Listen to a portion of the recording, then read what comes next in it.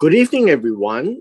We are now in chapter 5 of the book of Proverbs. Now, in chapter 5, as we continue, I think you're beginning to get the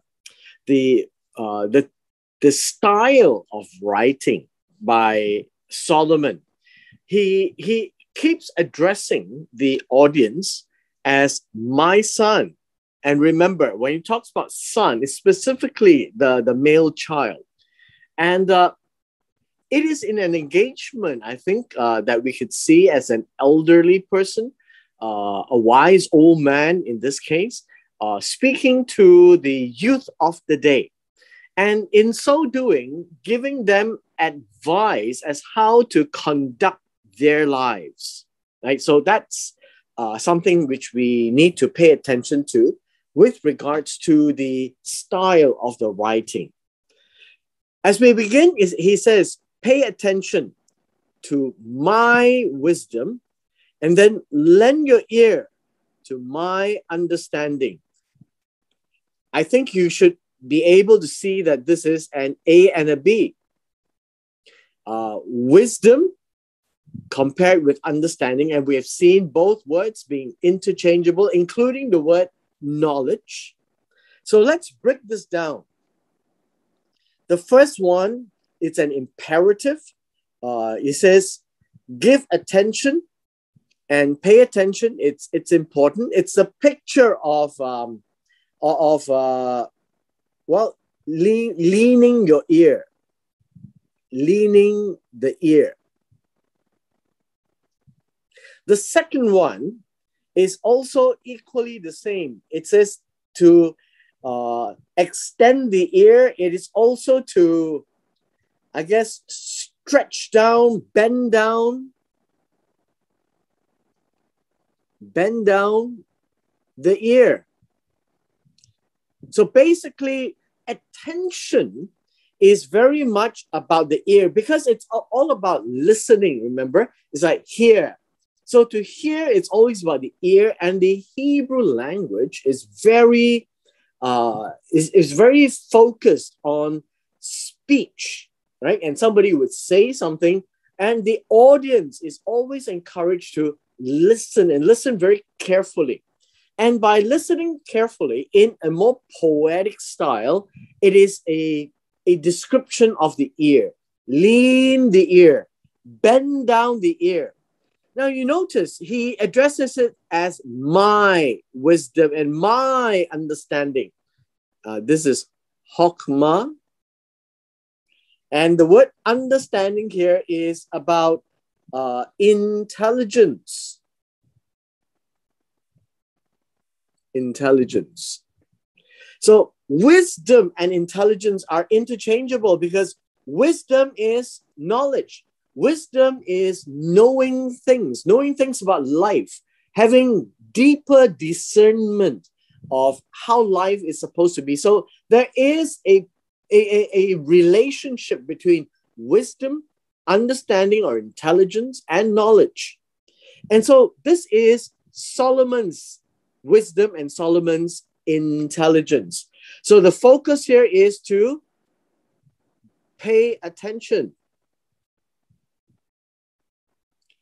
Now, understand this. What belongs to Solomon, and we talk about Solomon's wisdom and understanding, he gets it from God because it is based on his words that he has learned to live that through and learn more about God through his words. And so wisdom here is not what we call secular wisdom. You know, when you've got lots of experiences in secular life. It's got nothing to do with that. It has to do with what God tells him to do as commandments to Israel. He has obeyed, he has learned, he has observed, he has seen, and that becomes his wisdom. And the purpose of paying attention is so that you may preserve discretion and that your lips may keep knowledge. And so, again, this is another A and a B. So it talks about one, preserve. Preserve means to guard. to guard discretion. I think other words would be things that you plan, things that you how should we say, your thoughts, and then that your lips. The word lips here literally means your speech. Your speech may watch over. I think this word here is to watch over. And understand this, knowledge comes from the idea of how should you say, it is something that you experience. All right. And so the reason why this is an A and a B is talking about guarding, right? Watching over. Now notice I'm focusing on the verbs because that is the focus in Hebrew. It is not the nouns that is important, it is the verbs that's important. And so you know what you're guarding, you know what you're paying attention to. For the lips of an immoral woman drip honey. Her mouth is smoother than oil. Now, these are also an A and a B. So you notice this, right? So first of all, it talks about the lips of an immoral woman. Her is with regards to immoral woman. Her mouth. And so lips and mouth are also interlinked. Then you see this drip honey, smoother oil. And so let's take a look at the Hebrew word so that we can have a better and clearer understanding. The word honey literally means honey, well, from the honeycomb.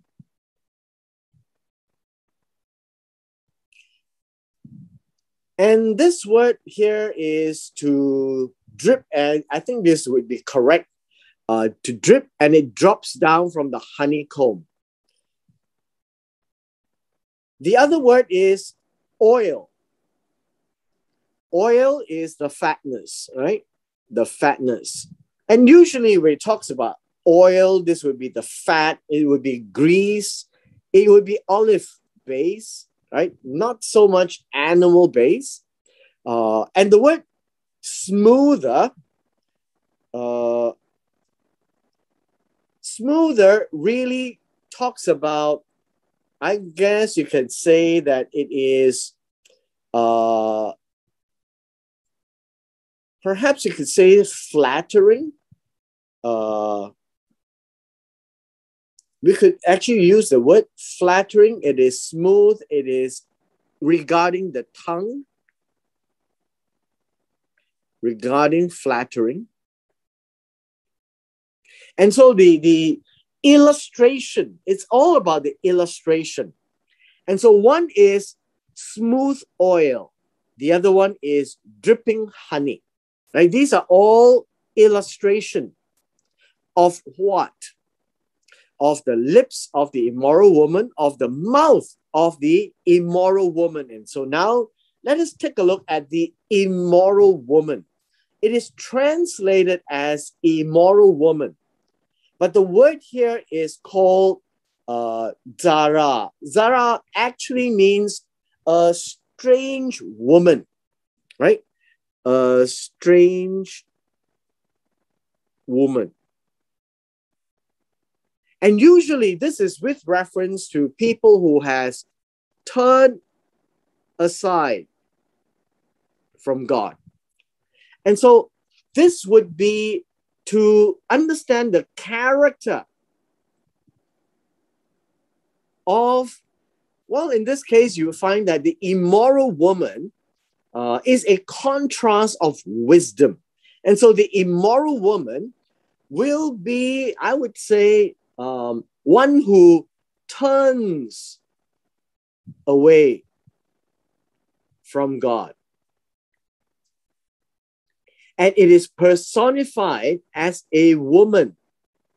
And so we call her, okay, the bad woman. And so who is the good woman?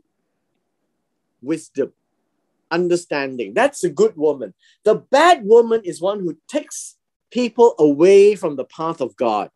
And the description of the character of this woman is that she's smooth, she's attractive, she is sweet, sweeter than the honey, smoother than the oil. But, see, there's always a but here. Her end is bitter as wormwood, sharp as two-edged sword. This is the character. I think we can, let's do verse by verse. The end here means the end part. The end part always talks about the end of a journey, right? The end, the consequence would be a good word to use. She is bitter. Now, bitterness is contrasted to honey that is sweet. All right? And bitter means it's not sweet. It is not pleasant. And wormwood is a kind of bitter wood. So it is a contrast to what honey is. She looks like honey. She seems to taste like dripping honey from the honeycomb. The words that come out of her mouth is smoother than oil. But the end of it, if you had taken it, she is actually not sweet at all. She's in fact bitter than the most bitter wood. It is sharper. I think you'll find that this is sharp, really sharp, as a double-edged sword, and it cuts, right? It cuts both ways. This is the consequence of the bad woman. It's a consequence of turning away from God. And furthermore, her feet go down to death. Her steps lay hold of hell. Now, I don't like some of these words, so let me just break this down. Her feet. Now, in this case, both, right? Both feet descends. That is what it means by go down. And then this one is death. Death means the end of living. All right. The next one is her steps. The word steps here really means, well, I guess steps is good. Her pace, right? The way that she walks, right? And what happens is this one here, it talks about lay hold. The word lay hold here is it would grasp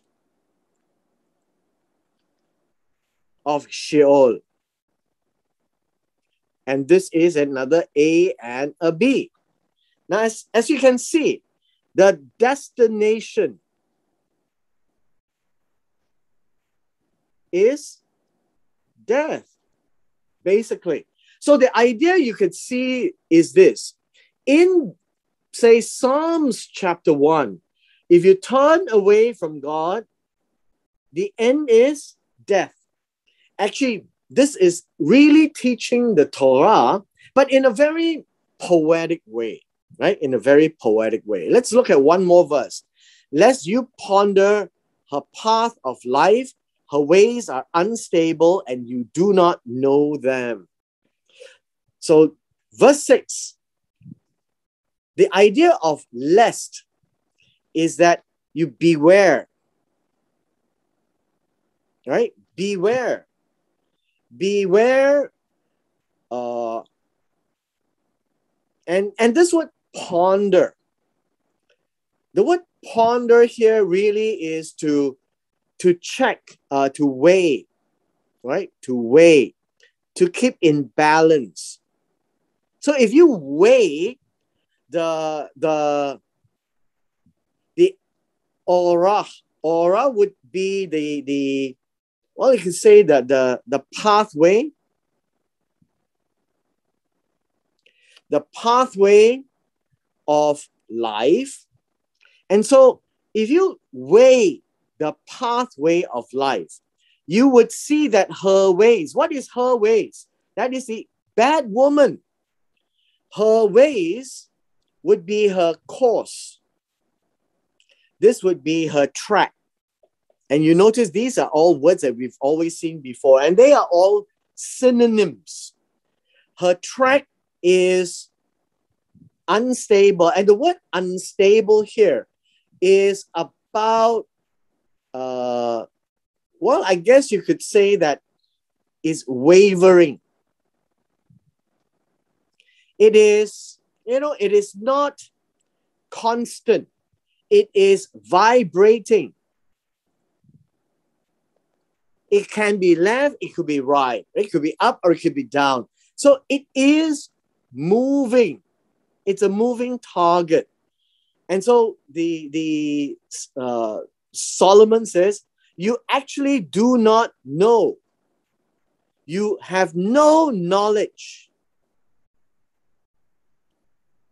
of what this is, which tells us this. This is also an A and a B. And it says that the way of the evil woman is not known to the man. And so the man thinks that, well, it sounds good, it tastes good, smoother than oil.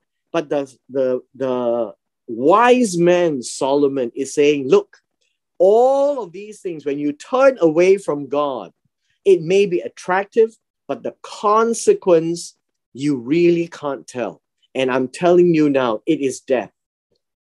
It is unstable. You will not be able to walk the path properly. Verse 7, therefore, hear me now, my children. So this is now in the plural form of sons. So hear, about listening, right? In the first verse, it is about leaning your ear. So it is always related to pay attention. Here, listen to me now. Do not depart from the words of my mouth. And so the idea here is words of my mouth is the speech, the advice, the counsel. And so this is to hear the words of Solomon. And it says, do not depart. So verse 7, it says depart means to turn aside. Now, you know what turn aside means, right? So you're walking and turning aside is to walk away. That's what it means. Remove your way far from her and do not go near the door of her house. See, these are all very poetic language, right? Her house. This is the evil woman. And that would be one who turns away from God.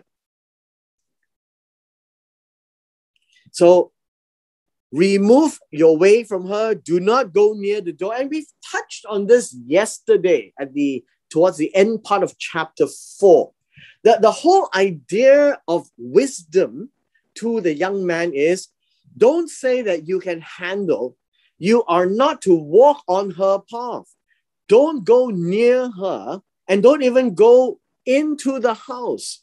Don't tempt yourself. Don't let yourself be tempted. And that's basically the wise words of Solomon. Lest you give your honor to others, your years to the cruel. Now, what does this mean is this, that if you go near the door of those people who turn away, you are giving your splendor, your majesty, your vigor. I think vigor is good. No, as a young man, you're giving your youth. You're giving your youth to other people.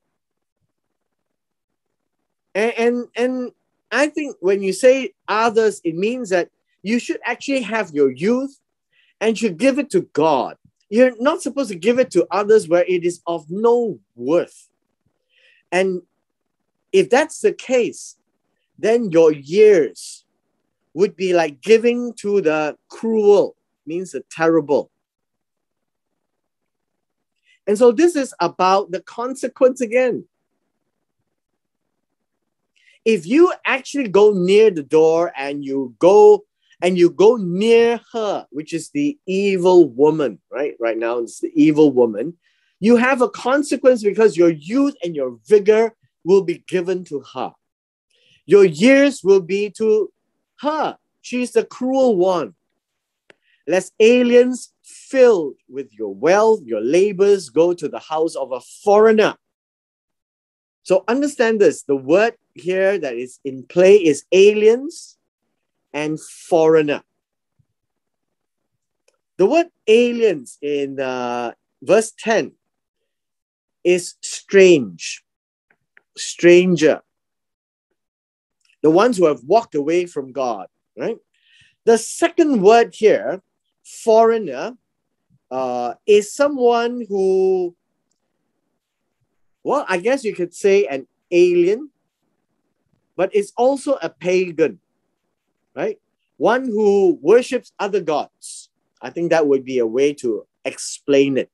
So let aliens be filled with your wealth and your labors go to the house of a foreigner means whatever accumulated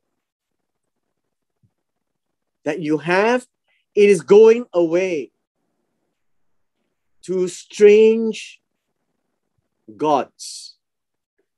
I think you could use that. To strange people. You're going to lose what you have to others. And then you would mourn at last when your flesh and your body are consumed.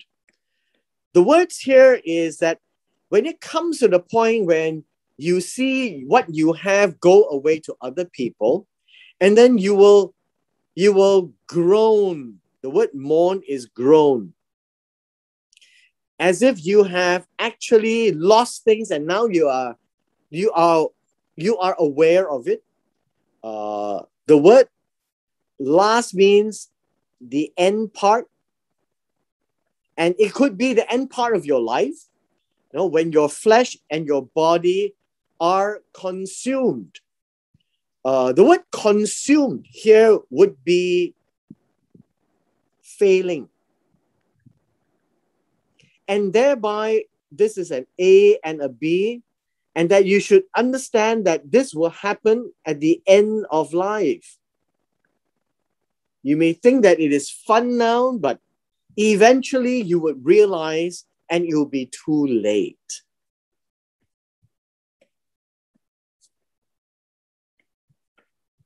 Verse 12, and say, how have I hated instruction, and my heart despised correction. Now again, very clearly you could see, right? Instruction, correction. Hated, despised. My heart. Immediately, you can now see an A and a B. And so at that point in time, at the late stage of life,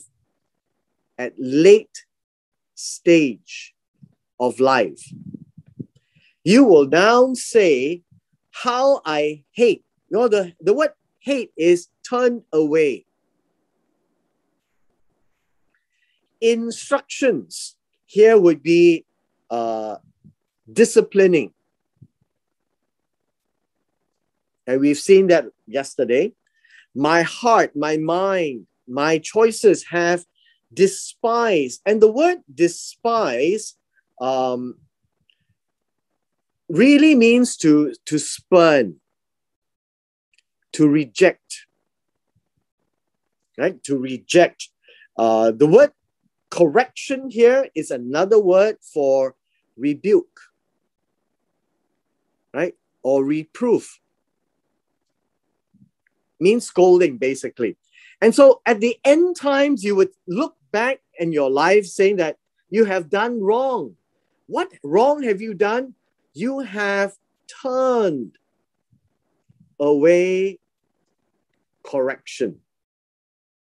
When you could be corrected as a young man, you did not. So when you are old, you will live to regret. And you will say that, wow, I shouldn't have turned away people who discipline me or rebuke me. You would say that I have not obeyed the voice of my teachers, nor inclined my ears to those who instructed me. Now you can see another A and B, right? My teachers, those who instructed me. And then it says, have not obeyed the voice, inclined my ear. So ear is always related to voice. So listen to this. Verse 13 says, I have not heard. So obey the voice means heard the sound of my teachers. My teachers here would be more. So this is one word you can learn. More comes from the word yara, which means to point. And so the person who points is called the teacher, the more. And understand, the word Torah comes from the word yara. And that tells us that God's Torah is what God is pointing us to, giving us a sense of direction, his instruction to how we ought to live. And so when you read this word, the voice of my teachers, my more, would be the one who points me to the right path. And that would be the Torah of God. I have not leaned my ear to those who instructed me. And you know the word is from the word lamad, right? Which tells us there are two words here, right? The normal word is to learn. The intensive word is to teach. So those who teach me are also teachers. And so here is a regret of not listening to sound teaching. And what is sound teaching? The Torah. Basically that. And I was on the verge of total ruin in the midst of the assembly and congregation. And this is interesting. I was on the verge of total ruin, meaning you are very close to total ra. Things that is disagreeable. And so ruin is right because in your eyes, in my eyes, it says I, right? In my eyes, I was very near, very near. Haven't yet, right? Very near into evil, but not yet. As I was in the midst of the assembly and congregation. Now, this assembly and congregation would actually mean that they are in the midst of the right. But I was standing in the right, almost falling out of the congregation. That's basically how this is saying. That at the end of his days, I'm always almost at ruin, right? Almost at ruin. Now let's look at verse 15. Drink water from your own cistern, running water from your own well. Now let's break it down into the Hebrew first. The first word, I don't think there's any magic. It's to drink, right? It's to drink. Drink means to put into your mouth, to drink water, basically, right? Drink mayim. Drink your mayim from your own cistern. The word cistern here and well, they come from the same word, right? It will mean a hole, a well, a pit. And this means that it is a hole that keeps water. Drink running water from your own well. Now, running water is a different word. Running water means flowing. And this is flowing water. And it says from your own well, actually does not mean it's from your own well. It really means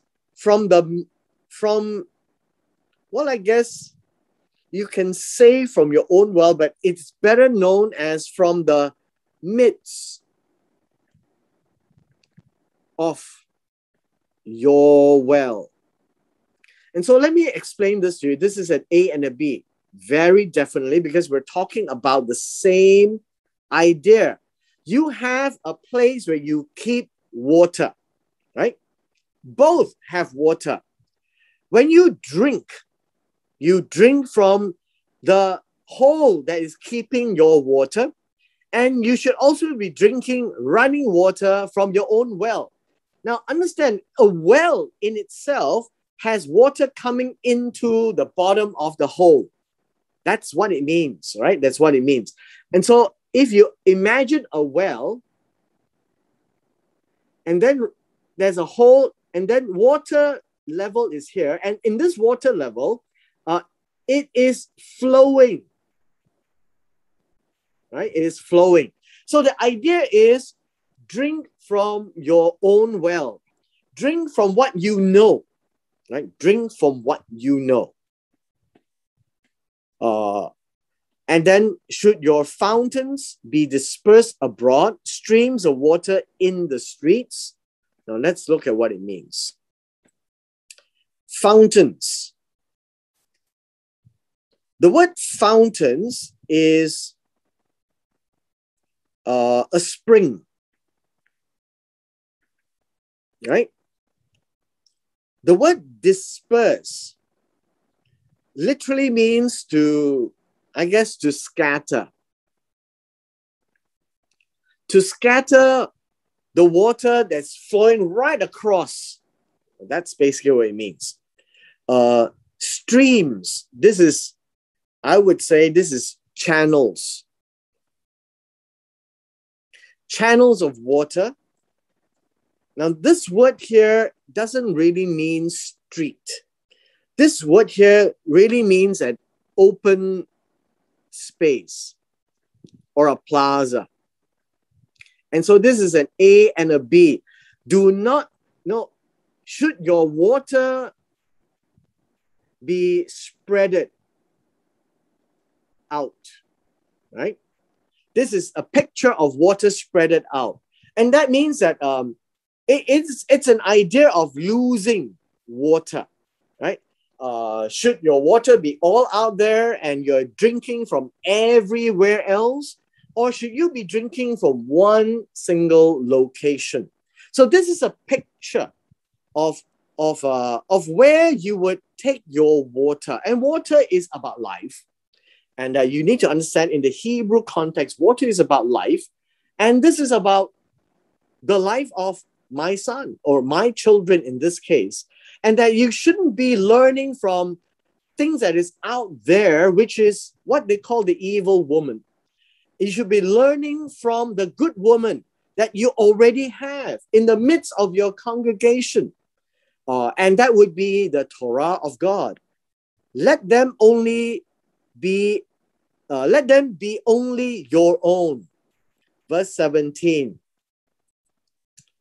Only your own, and not for strangers with you. understand, strangers, in this case, it's also the people who turn aside.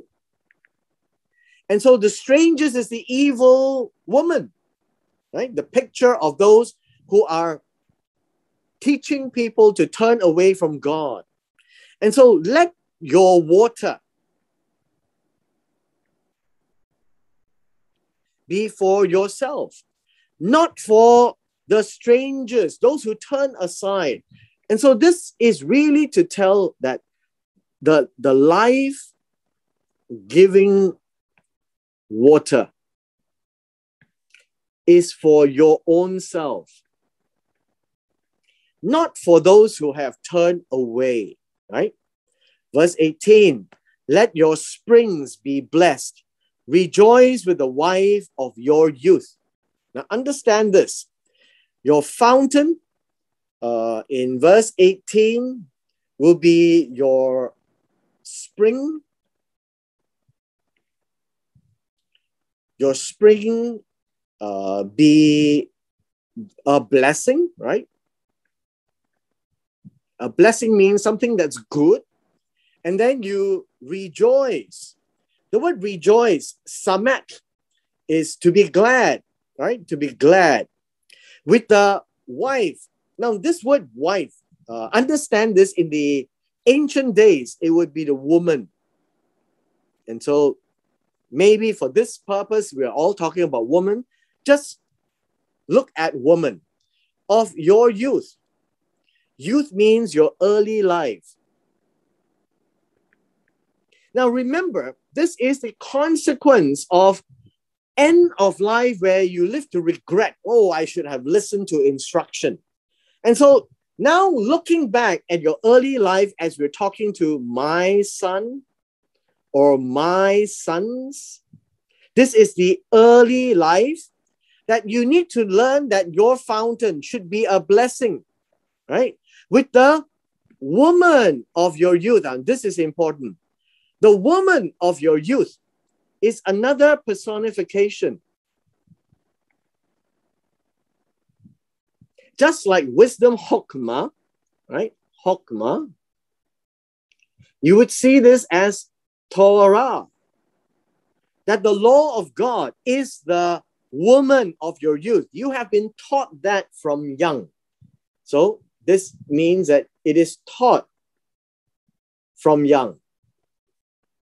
And so the Hebrew way of life is to teach their sons exactly how to walk. And how to walk is not about social intelligence, but very much God's Torah. And that would give the young child wisdom as he grows up. And look at the poetic way of expression as a loving deer. This is a female deer, you know, doe, a deer, a female deer, and a graceful doe. Now, this word here, doe, is actually a female goat. Now, in the Hebrew, they love to use the word the deer, the goat, the sheep. And in this particular case, they are all females, right? Females.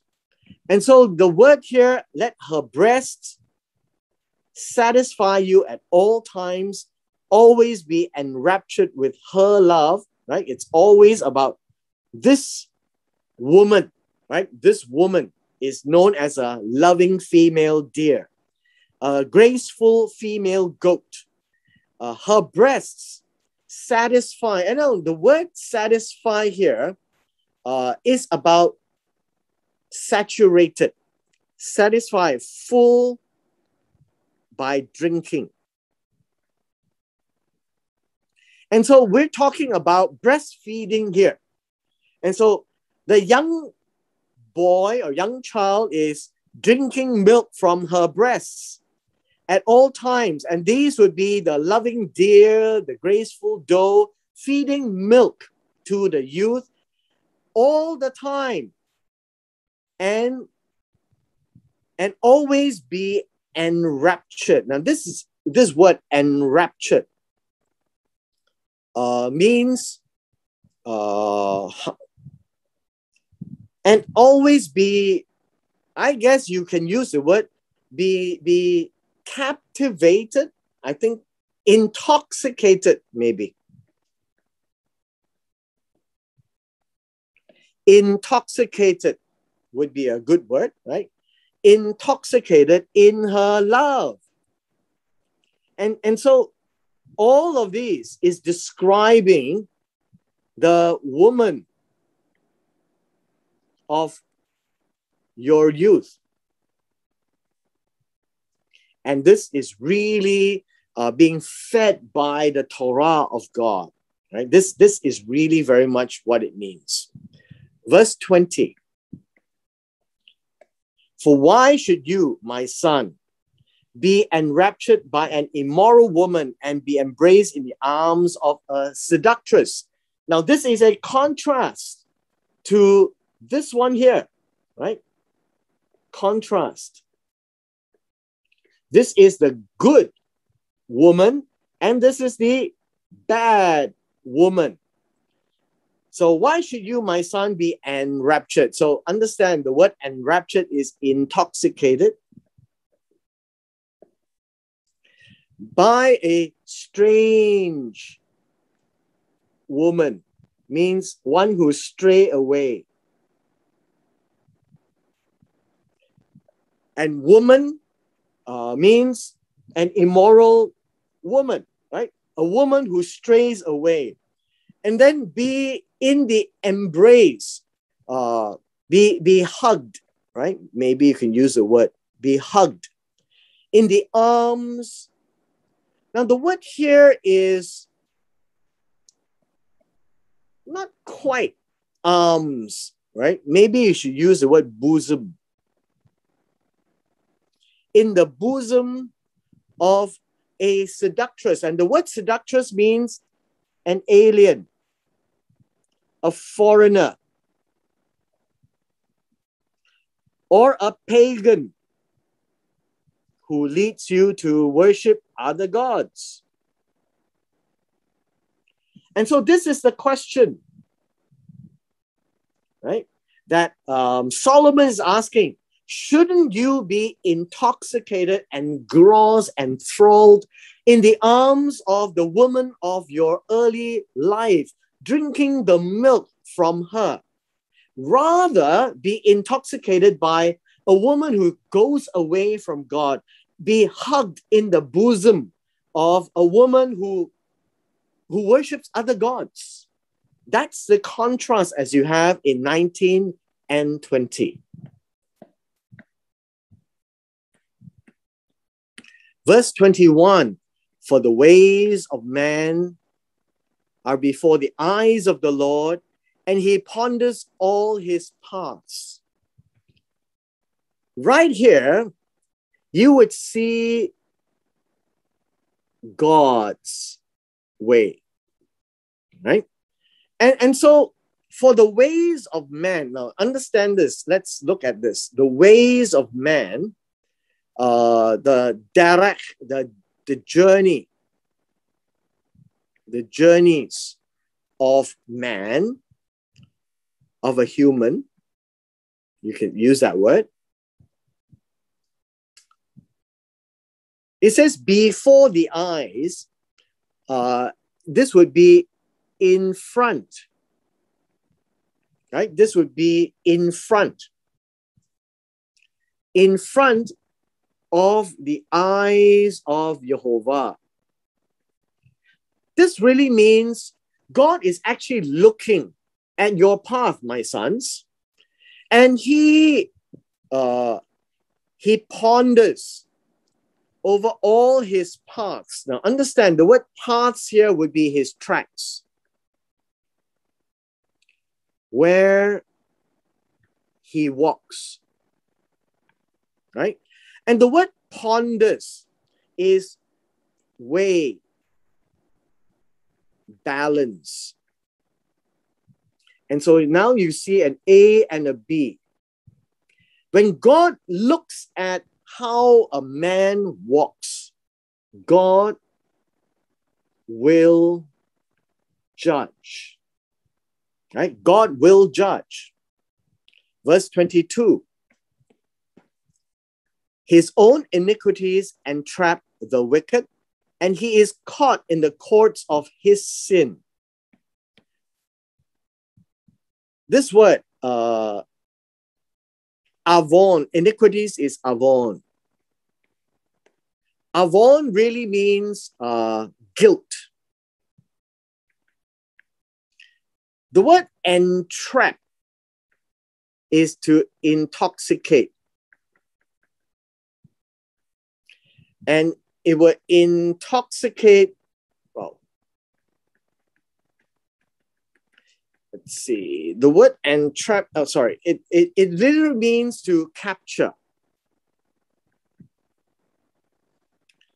To capture who? To capture the guilty, right? The one who walks away from God. That is the wicked man. And he is who? He is actually referring to the man, right?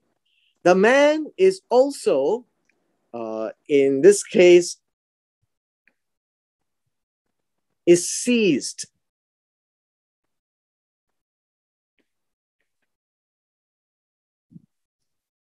In the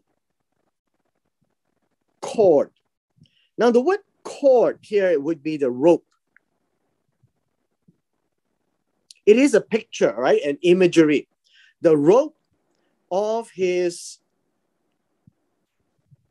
sin, there's hatat. So understand, sin means what?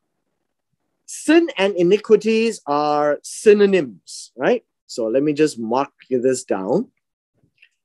Iniquities and sin is a synonym, and trap and caught is synonyms, which means that this is really an A and a B. And so sin is represented by cords, mainly because sin is missing the mark. And basically, if the mark is here, and if you shoot an arrow, and it lands right here. So what they do is that they would use a rope, right? And this is a cord to measure how far you've missed. And that would be sin. Okay, that's a very interesting play of words here. All right.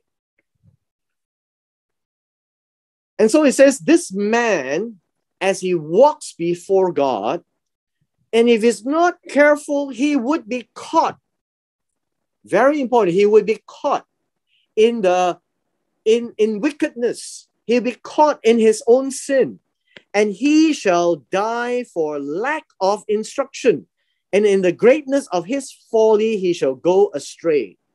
So let me just break this down, and then we will come to an end. He shall die. And the word die is come to an end of life, right? End of life.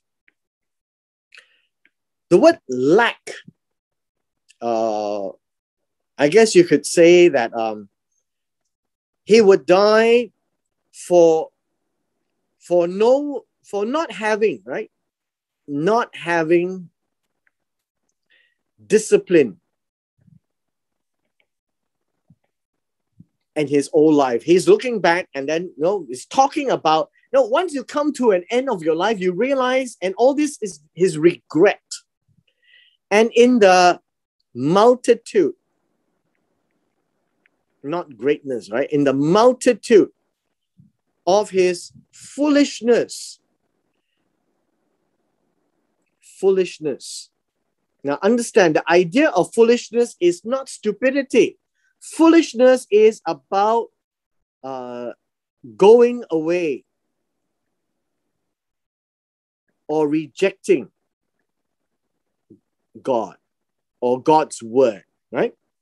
And then he shall go astray. this is a very this word here is how should you say? He will, well, astray is also okay. It gives us an understanding of error, right? And of error. And so what it means is, if this is the right path, and if you were to go astray, and that is what it means by go astray. And so you have left the right path. You have not taken instruction. So discipline, if you look at this word, discipline